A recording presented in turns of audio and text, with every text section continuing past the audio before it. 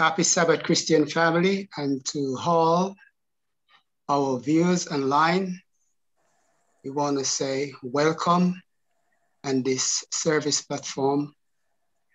We want to thank you for choosing to have received the blessing that we anticipate today. Welcome to all the panelists. Glad to have you with us today. On the panel, we have our dear Elder Clarence, and we also have Sister Carleen, and we also have with us Sister Pearl. Thank you for being with us this morning. And to all those who are viewing, we welcome you to participate, as you can post your comment on the YouTube or on your Facebook. Be not afraid to engage with us. Whatever question you sent in, we'll try our best to answer them by God's grace. Let us pray. Loving Father, we thank you for keeping us through another week and allow us once again to come into your presence. Holy Spirit, to inspire the word, we pray that you may open the mind of our understanding as we study your word, that we may be blessed, and those who are viewing also will receive the blessing. In Jesus' name I pray. Amen. Amen. Amen. Thank you. Throughout the last quarter, we have been looking at the covenant, and we have been blessed thus far. This week, we are on lesson 11. We'll be looking at the new covenant sanctuary. You know, throughout the Bible, God has related to his people as he established a covenant agreement with his people. This is called the everlasting covenant, the covenant of promise that was brought to view in Genesis 3:15 and continue to be a presentation of the reality through symbols and types until type meet antitype. The covenant agreement was given to us by the promise of the Father was to give us Christ so we can receive grace through faith. So we will turn our attention to Sunday's lesson. And in Sunday's lesson, we see relationship. God wants to have a relationship with his people, but sin is an offense to a holy God. Mm-hmm. And so he put in place remedy to solve the problem. In Exodus 25, verse 8, the Lord says, "Let there build me a sanctuary that I may dwell among them." Question I'd like to ask the panel: if God is everywhere, why did he need a structure to dwell with his people? I mean, God is omnipresent, he's everywhere. Why does he need a structure to dwell with us? I think God is a God of order. In whatever he do, he likes to be orderly. And in this scenario, God wants us, his people, he wants to dwell with us. He wants to tabernacle with us. He wants to be with us. And I think for that reason, he said, let us build a sanctuary that he may dwell among us. Okay. Also, the sanctuary, Elder Paul, the sanctuary gave us a glimpse into what the earthly sanctuary gave us a glimpse into what the heavenly sanctuary would be like. Yes.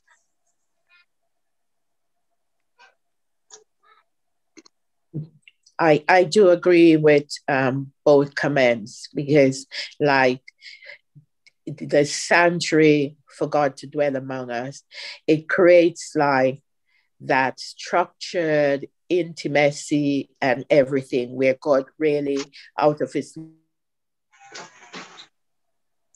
love, he wants to lead it with us. Amen. Thank you. The psalmist says, thy way, O Lord, is in the sanctuary. And we know that this sanctuary was a pattern of the heavenly. And so the reason why God has ordered the sanctuary, this mobile structure to be built, is so that he can dwell with his people. And we see that the cloud that rests on the tabernacle, the Shekinah glory, and when the people has broken God's law, they were able to take their lamb so that they could come to the priest and they could receive forgiveness. So these are some of the things that makes the structure so important. And God wants to remove sin from his people so he can dwell with them. He can have that relationship with them. Amen.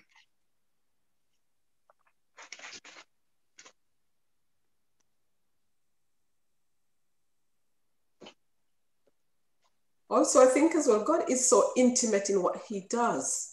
And it sort of helps to reflect his love to us. He loves us with such an everlasting love. He wants to have us in that place where where we can worship him and have a communication with him about things rather than just being in an open. Yes, he is able to be everywhere, but he likes to, because we are peculiar people, he likes to have that order in which he can be intimate with us. And even like with the fact that with our sins, the provision that he has made from those days where we had to, our sins was forgiven with the use of blood, etc. Our destruction was made from then on. Yeah, and I think too, we must remember that when God created man, created Adam in the garden, his intention was always to have that intimate relationship with man. God would leave his heavenly kingdom and come down and sit in the garden with Adam, reason with Adam, discuss with Adam. Now, man sinned and broke that relationship with God, but God have always worked to bring us back to that central relationship with him. Yeah. Yeah. Amen. So, go on, Sister Pearl, saying something? No, it's mostly like just endorsing what's been said, and just as how he set apart the Sabbath for us to worship him, rest on that day, and worship him. That was specific. Certain things are being done there and things. So that is how he is quite distinct and specific with things. Okay, so the sanctuary structure was put up to teach eternal truth, to give them a reality of what the gospel is all about, as is spoken in Hebrew 4, that the gospel was first preached to them. So the gospel was shown to them in type and symbols. And so God has created the means and the ways where his people can be cleansed from sin so he can dwell with them. So this relationship is a salvational, saving relationship that God wants to have with us. Yes. Amen. Okay, we're gonna go over to, so we're gonna contrast this. I mean, we're talking about a new covenant. Now, we look at the whole covenant with the sacrificial system, and we'll be looking at the new covenant where a better sacrifice was made. In relation to the new covenant, Christ has come to dwell among his people. 1 John 1:14 says, and the word was made flesh and dwell among us. And we behold his glory, the glory of the only begotten of the Father, full of grace and truth. So we see the promise under the new covenant is the same in principle. As the scripture said, and what agreement at the temple of God with idol, for ye are the temple of the living God. As God has said, I will dwell in them and walk in them, and I will be their God, and they shall be my people. So we see the same thing that God wants to do amongst the Hebrew is the same thing he wants to do with us today. The only difference is we have a better sacrifice. But is God intent to dwell with his people, to dwell in us? And so is to remove sin from us, because the temple of God should not have any agreement with idols. So this is the whole purpose of the God covenant and the God relationship that he desired to have with us. Yeah, I think, Brother Paul, I think that the sacrificial worship that we saw in the Old Testament, I do believe that the blood sacrifice were pointing us to that new covenant, which is Jesus Christ. Amen. I believe that the killing of animals maybe did not bring any real redemption to man, but the obedience is what mattered. And I think the forgiveness came through obedience rather than the actual sprinkling of blood, in man doing that which they were asked to do by God. And it was all pointing to the new covenant, which is established in Jesus Christ. Amen. Amen. Amen. Yeah, it says here, the person who had sinned and thus had broken the covenant relationship and the law that was regulated, it could be restored to full fellowship with God and humanity by bringing an animal sacrifice as a substitute sacrifice, that their rights were the God appointed means to bring about cleansing from the sin and guilt. They were instituted to cleanse the sinner, transferring individual sin and guilt to the sanctuary by sprinkling blood and reinstituting communion and full conventional fellowship of the penitent with the personal God who is the saving Lord. Amen. Praise the Lord. Now we're going to be looking at Monday, sin, sacrifice, and acceptance. What is sin?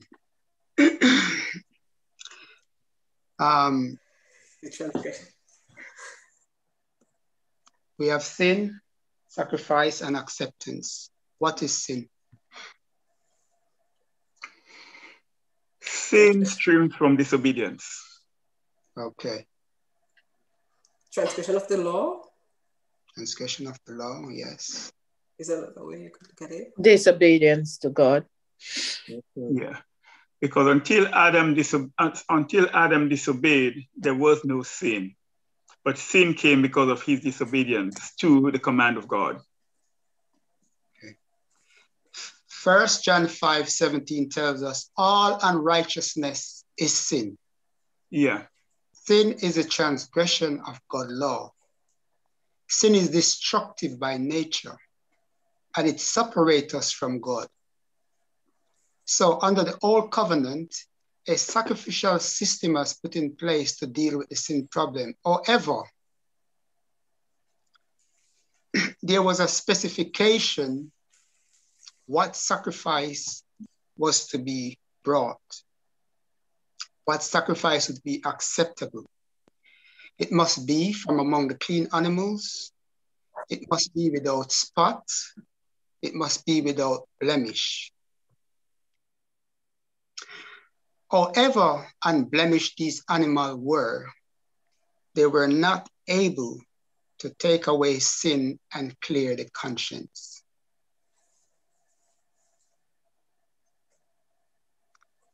So thus the animal sacrifice was the means to foreshadow the coming of the divine human servant of God, who would die a substitutionary death for the sin of the world. Mhm. So even though God specified what animal must be used to represent his son, they must be without spot and blemish. When we look into the new covenant, we could see the same principle. Christ is without sin, he's without spot, and he's without blemish. He's holy, he's pure, and he's clean. Yes. So if that be the case, why did God ask the Hebrews to bring the animal as a sacrifice? If these animals were not able to cleanse us, to wash away sin, why did God ask them to bring these animals for sacrifice? What do you think? Yeah. Well, as you said, Elder, sin is anything unrighteous. Therefore, one walks away from God by doing the things which is not of God. However, the sacrifice and obeying the rules of the sacrifice, the unblemished animals and things, shows our obedience to the word of God. So therefore, as I said before, the blood sacrifice were based upon our obedience and adherence to God's word, which would lead us to forgiveness. Because if God says that you must bring a certain animal unblemished to repent from that sin, unless you acknowledge the sin, you will not do what God has asked of you. Right? And acknowledging the sin, then you obey God's command and do what that He has asked of you. Okay. Any other view? Yeah, it's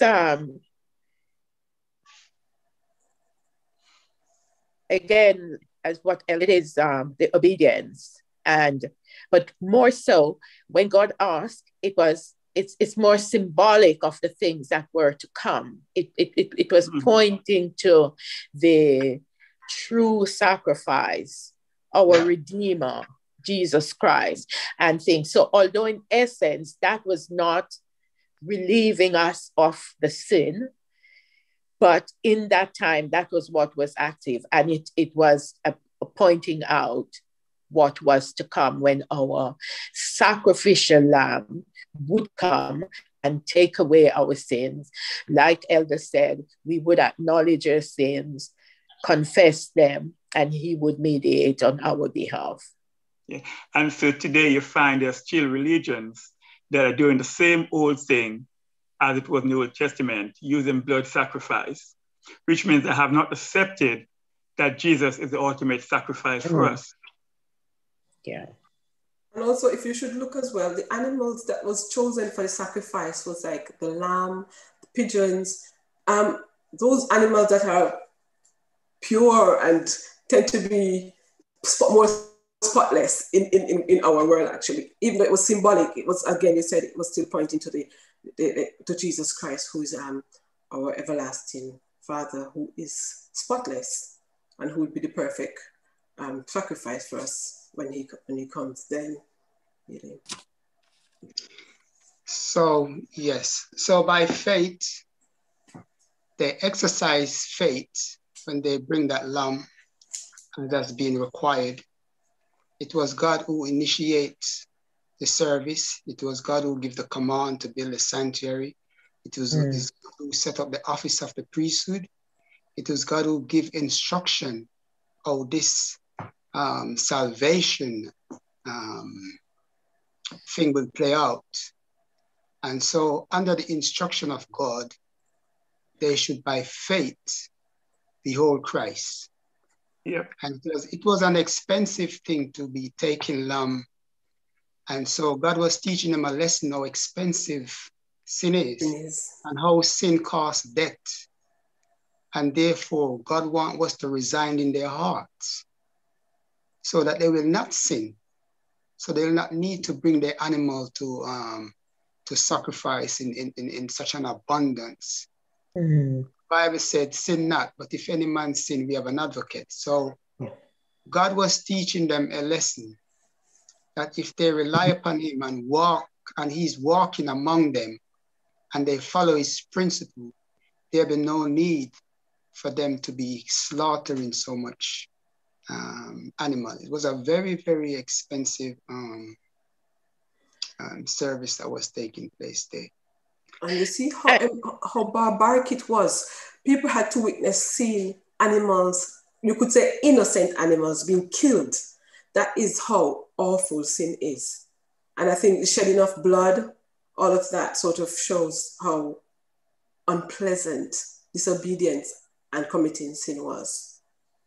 And it's the other part of it that when I take my animal and I would have to, as the sinner, slit the animal's throat, then it is also pointing out that I should feel really guilty that it is because of my sin why this animal has been killed, and it should bring me to that place where I wouldn't want to go and do it tomorrow again. Amen. So it's assuming and everything, but more so, it is a way where we can look into ourselves and see what the real penalty of sin is. Yes. So true.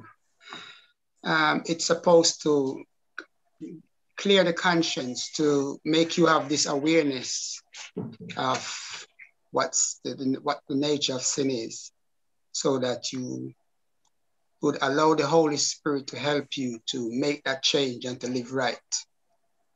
Yes. What atoned for the sin? When they kill the animal, what atoned for the sin?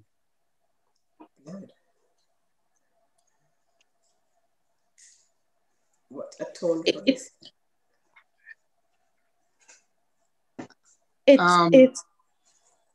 It's the blood itself. The blood that was required for the remission of this of sin. Then.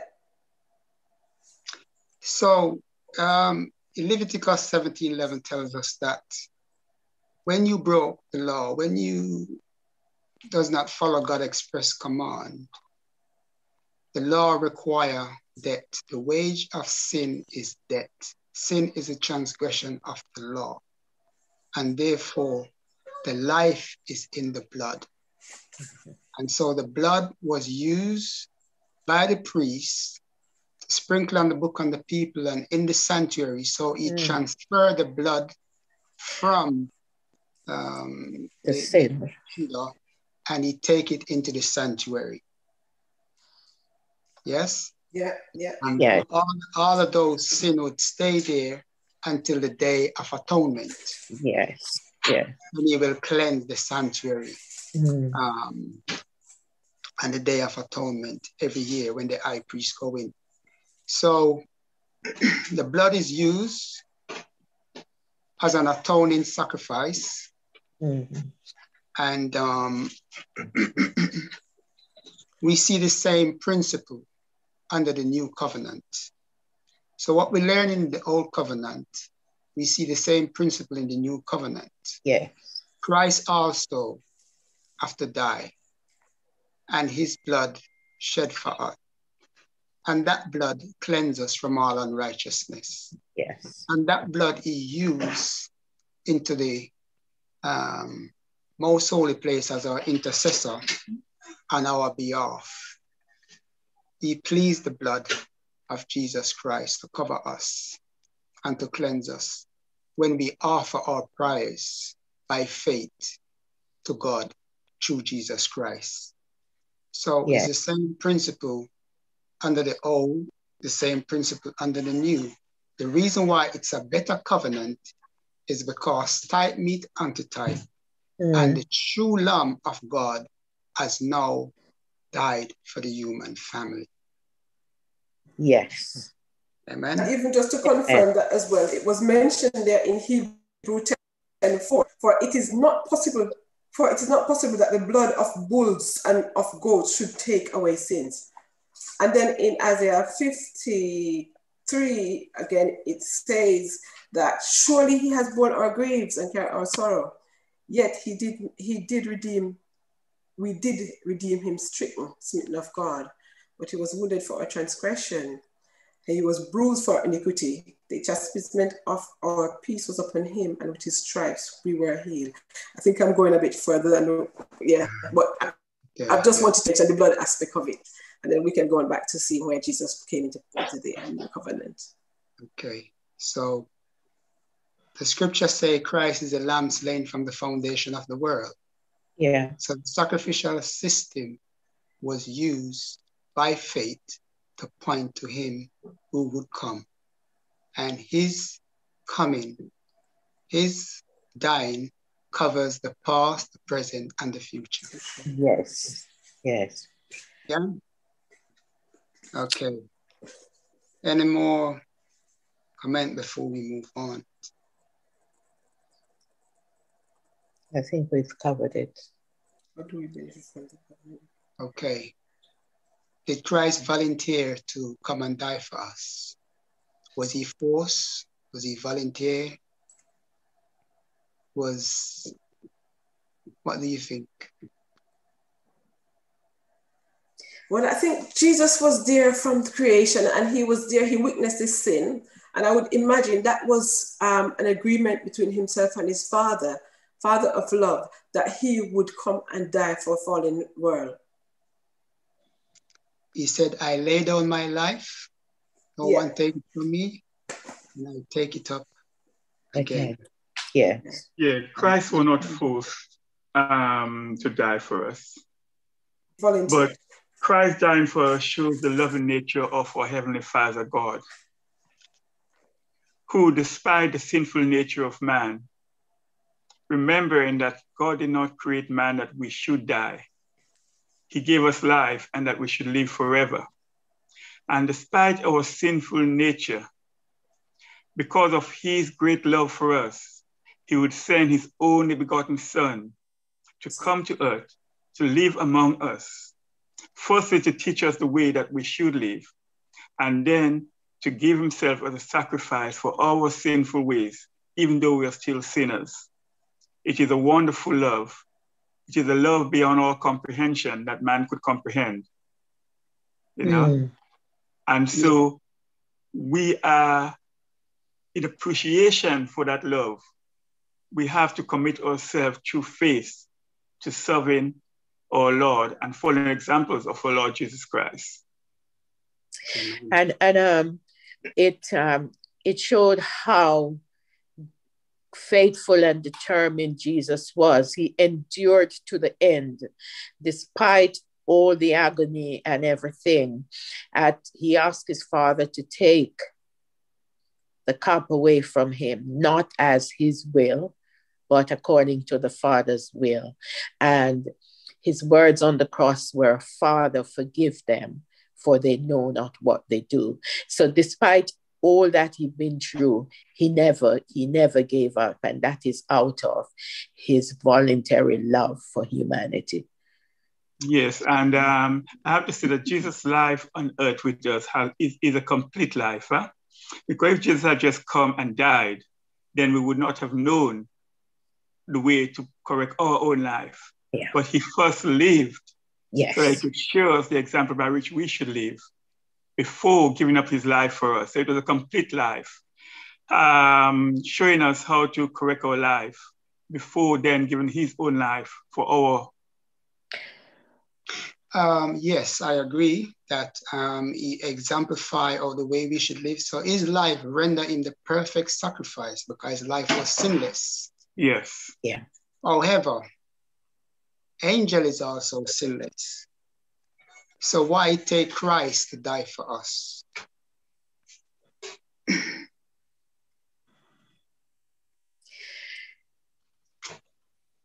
For God so loved the world that he gave his only begotten Son, that whosoever believeth on him should not perish, but have everlasting life. So it was out of God's love for humanity why he made that. Also, he was the only one that was worthy of making that sacrifice for us as well. He was spotless. He was perfect. He was just the ultimate sacrifice. That was, when we read in Isaiah, again, we go back to Isaiah where that prophetic mention was made there in Isaiah 53. He said, all we like sheep have gone astray. We have turned everyone unto his own way. And the Lord has laid on him the iniquity of us all. He was oppressed and he was afflicted, yet he opened not his mouth. But it said he is brought as a lamb to the slaughter and as a sheep before his shearer is dumb. So Jesus was just the perfect example to actually lay down his life for us. Yes, and to the question, Elder Paul, I'd just like to say that Jesus did not just die for mankind on earth. Remember when Lucifer revolted in heaven, even the angels, many of the angels followed Lucifer. And therefore, even the angels were not perfect, right? And therefore, Jesus being sinless and guiltless, being sacrificed in the way that he did, was an example even for the angels in heaven. Okay, thank you. First Jesus. First Peter 1:20 said that Christ's death for us was foreordained before the foundation of the world. Yes, amen. Christ is the ultimate sacrifice because only a divine being can satisfy the demands of the law. Angel could not die for us. No one else could die for us. Only a divine being is able to die for the human race. Christ is a divine being. And this is why he's the ultimate sacrifice that could have saved us. Amen? Amen. We go to Tuesdays. Why do we need a substitute?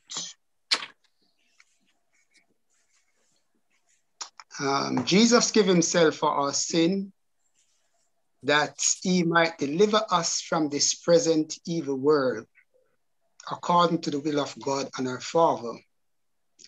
We are unable to save ourselves. In the Hebrew tabernacle, the animal was used as a substitute to bear the penalty of the sinner. Under the new covenant, Christ became our substitute by dying on the cross to pay for our sin. And as we say before, that Jesus voluntarily comes in the volume of the book, and he lived a perfect life that rendered him the perfect sacrifice. And the sacrifice was to pay for our sin so that we may have redemption. Was the covenant that God gave to the Hebrew, was it for everybody or was it for the Hebrews? Is this covenant relationship for the whole world? It was for everyone because it was pointing to Christ who would come and die for all mankind. Yeah, but the world, okay, but the world wasn't doing sacrifice, only the Hebrew was. No, but the Hebrew was supposed to be an example for the rest of the world. Because when God chose Israel, he did not choose Israel for Israel's sake. He chose Israel so that Israel would bring an enlightenment to the rest of the world. Yes. Amen, amen, amen. So that oracles, those principles that has been given, they were supposed to teach the world. And any stranger adjoined to them must also do the same. And so this was the gospel in type and symbol until the reality comes. Whosoever join unto the Hebrews was supposed to follow the same principles. But God, from the foundation of the world, sent his only begotten Son, that whosoever believeth in him will not perish, but have everlasting life. So what did this sacrifice accomplish for us? How did we benefit from it, from the sacrifice that Jesus made? What did it accomplish for us?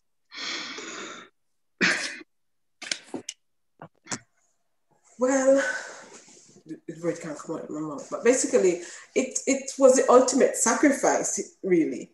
It was able to redeem us. It's almost like we were falling into sin, and it's like almost like a trade where Jesus buy us back. We were redeemed as a result of it.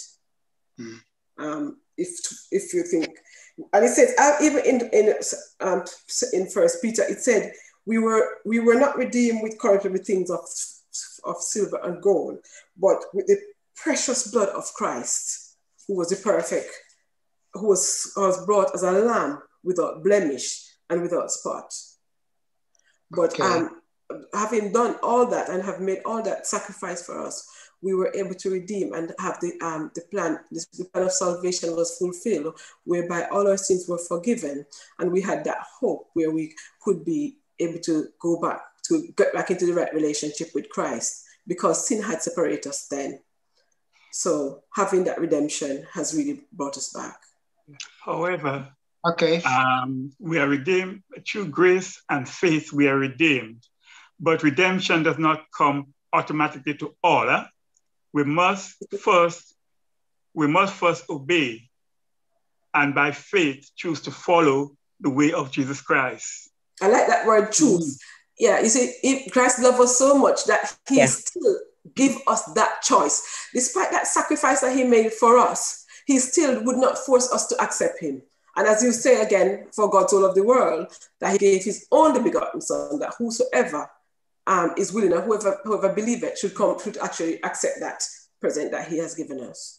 Yeah, because if we look at the reality, and we see that Israel that was chosen by God, many still do not accept that Christ is that sacrifice. So it is by choice and by faith we are redeemed. Amen. Can we look at some of what the YouTube comments on? Is anyone able to see any of those coming in?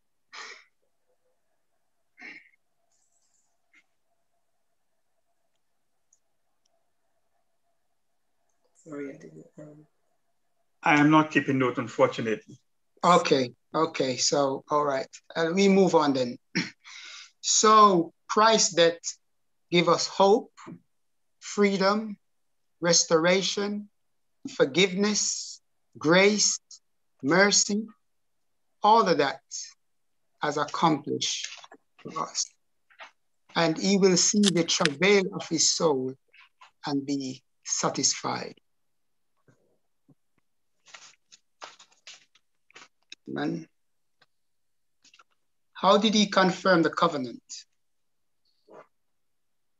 How did Christ confirm the covenant? In Daniel 9:27, and he shall confirm the covenant with many for 1 week. And in the midst of the week, he shall cause the sacrifice and oblation to cease. The curtain was ripped from top to bottom, type meet antitype, for this is my blood which confirm the covenant between God and his people. So Christ have a courtyard experience when he gave his life on the cross for us. I was just looking at what somebody came in, Brother Leslie was saying that Jesus died from the foundation of the world. So salvation was always based on Jesus' death. However,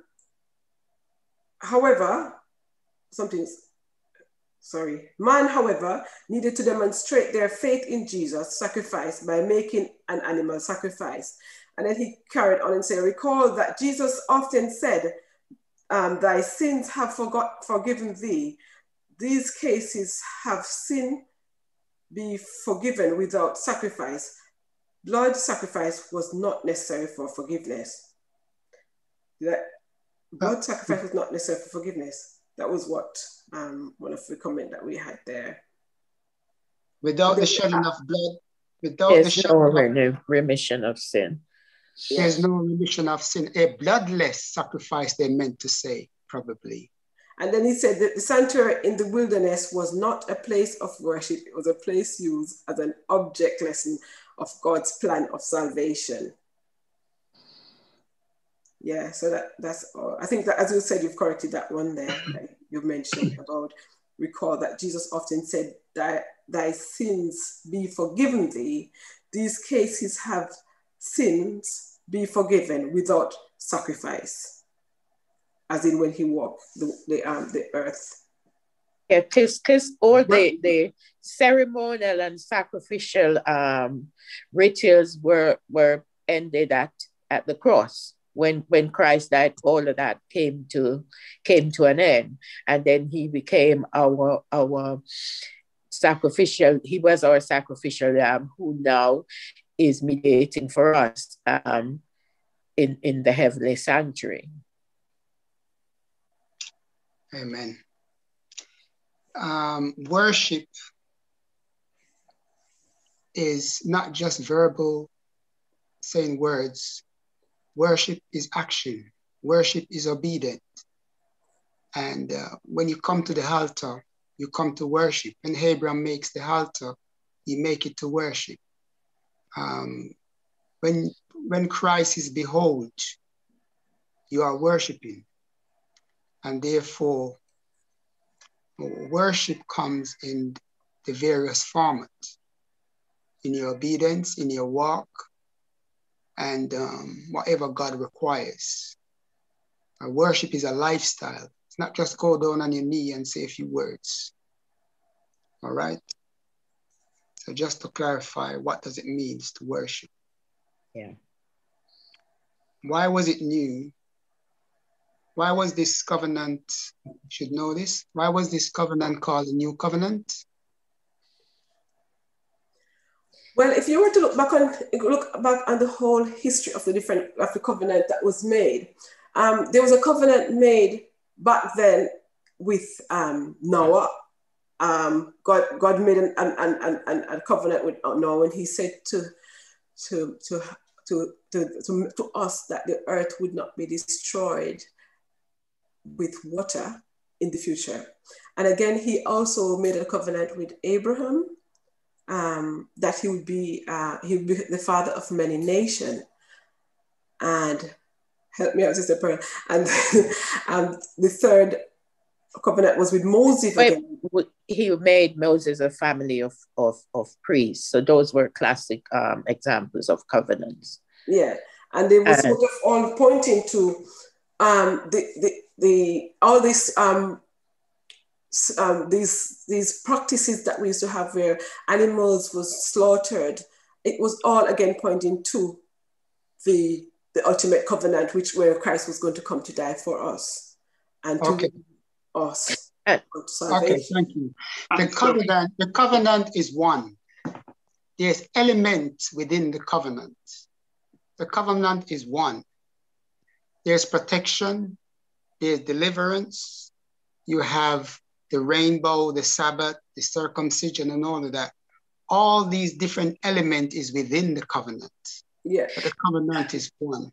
What makes the covenant new is those things that as fulfilled in Christ, like the sacrificial system that was pointing to Christ, the better, the lamb, the reality, type meet antitype has now come and fulfilled those sacrificial systems. But the principle, as we were outlining before, is the same. So he said a new covenant, because through Christ was given his life to save us, and he is our high priest. Yes, and everything that's gone before were pointing to the new covenant. And that new covenant is the everlasting covenant, because that covenant is what will take us to the very end of times, to the new heaven and the new earth. As you say that, Elder, will there be a time when the covenant ended? Will there be a time when the covenant is no more? There'll be a time when the covenant is fulfilled to its fullest when Jesus comes burst into the cloud. I would say it come to fruition because, I mean, the whole covenant is pointing us to that ultimate time when we're going to. Yes. I think it's an everlasting covenant, really. And so the fulfillment of that covenant is the second coming of Lord Jesus Christ, which will bring us to that new destination where there shall be no more pain, no more sorrow, no more death, and the world shall be renewed. Okay, God, element of the covenant will fulfill, but the covenant remain. Yes. We shall study the cross throughout eternity. Yeah. It is God who made a covenant between himself and his people, and that will never change. Yeah. All right. Because even as you said as well, even if you look at the old covenant and the new covenant, it's almost like it's a repetition of the same thing. But ultimately, having the new covenant, it's all sort of emphasizing what was actually portrayed from the first, really, from the old. And the law is now written in our hearts, as opposed to where it was just written on the stones. Amen. Tablets of stones. Now, we established why the covenant was new, because Christ is the better covenant. Mm-hmm. When Christ died on the cross, and he said, "It is finished." What was finished?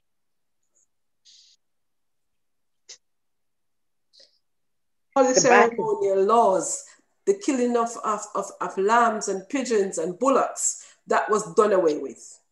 Because the ultimate sacrifice where Christ came to die for us, was what replaced all of that. And all of those practices was sort of foreshadowing what was to come. And he had come to achieve that.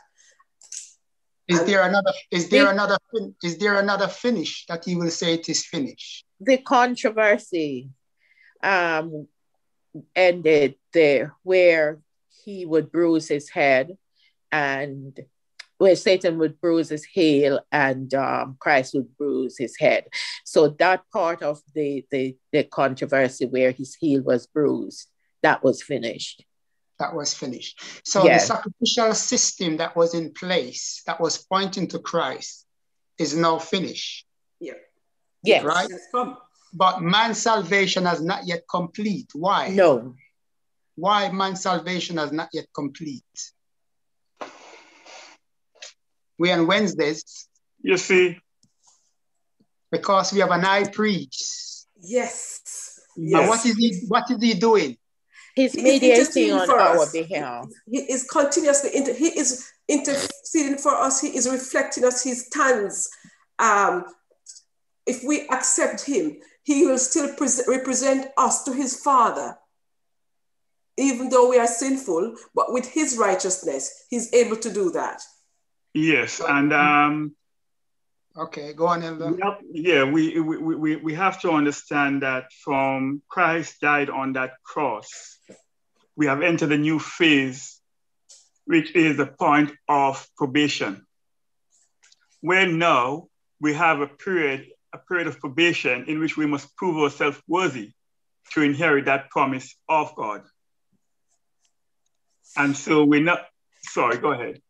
So as he's in the most holy place interceding for us, when we pray and we send our sin before the judgment, Christ is the mediator between God and man.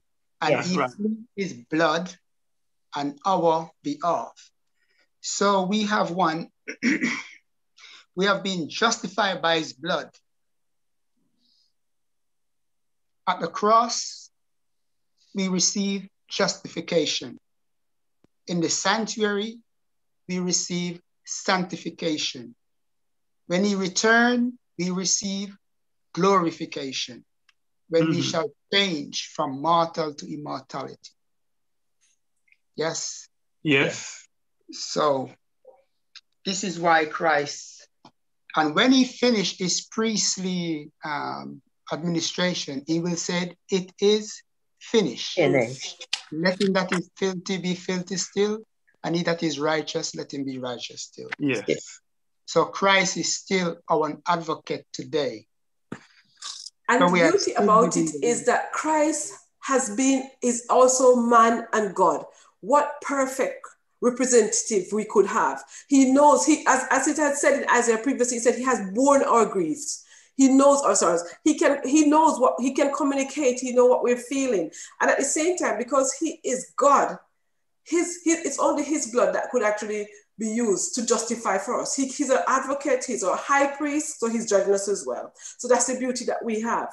And as a result, he will redeem us from all our sins if we just obey him and choose to follow his way.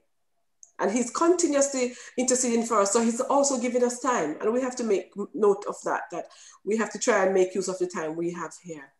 Yeah, and remember that Jesus left us with the most perfect promise, that he has gone to prepare a place for us. Yes. And he will come again. And if he has gone to prepare that place for us, he shall return to take us unto himself.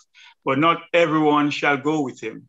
There'll be many who would reject him and would not be able to go to that place with him. And recently when I was reading Sabbath school lesson, I was thinking, God took 6 days to create this world, yet he has gone to prepare a place for us. Can we ever stop to imagine what has been prepared for us? We'll never do that. Because if he's taking all this time to do it, guys, can we imagine what we have to look forward to? Amen. We're going to move on quickly now as time is coming to a close. And Thursday, it says the heavenly ministry. Christ says, no man cometh unto the Father but by me. We are not able to stand in the presence of a holy God. And Christ has entered into the veil with his own blood. Christ now appears in the presence of God for us. We have a representative before the Father on our behalf. Think of how loving, forgiving, and accepting Christ was when he was on earth. As Sister Carlin was saying, Jesus is both God and man, a sinless, perfect being. He's the only one who could bridge the gap that caused sin between man and God.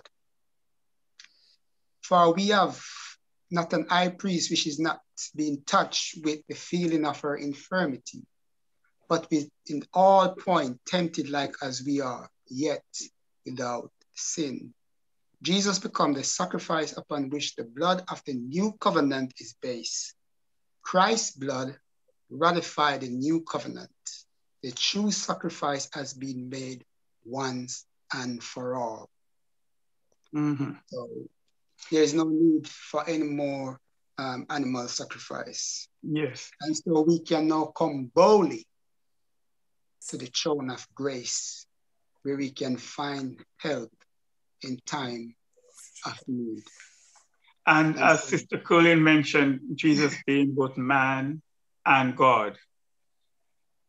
When we ponder upon the real love of God, and we see that Jesus knows all our weaknesses, that he did not even leave us alone. He sent us the Holy Spirit to be with us, to guide us and support us, because he knows our weaknesses. He was here with us, and he knows the things that will divert us away from him. Amen. Just looking at a comment that was made here, it says, Jesus died from the foundation of the world. So salvation was always based on Jesus' death. Man, however, needed to demonstrate their faith in Jesus' sacrifice by making an animal sacrifice. That was probably repeated. Sorry. I understand. Yeah.